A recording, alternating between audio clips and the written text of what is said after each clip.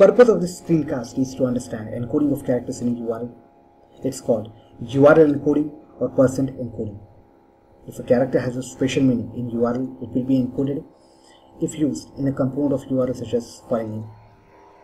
For example, question mark is used to separate query strings from the rest of the URL. Ampersand is used to separate one query string from another. I have an example URL here. HTTP is protocol or scheme. www is prefix to the subdomain. Example, com is the parent domain, 80 is the port, A is the folder which contains xyz.txt.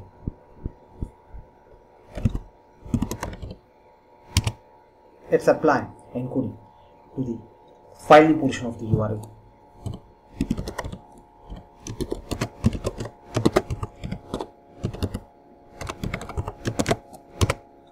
The result is the same string.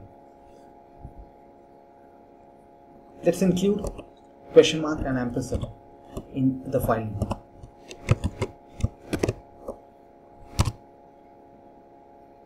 Question mark is encoded as %3f, ampersand as %26.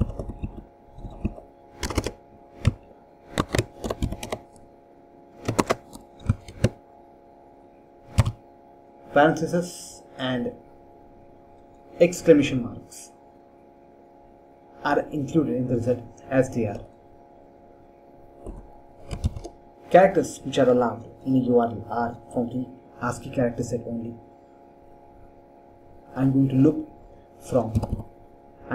over human readable ASCII characters. They start at decimal value 32 and end at 126. Other characters are control characters, they have nothing to do in URL.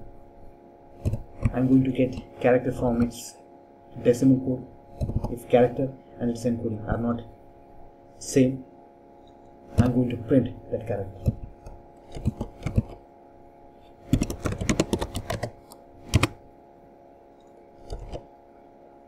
These are the characters which are encoded if found in a component of URL such as file name. This is it. Go through ASCII table, study it. It's fun and easy and super important. Thank you for watching.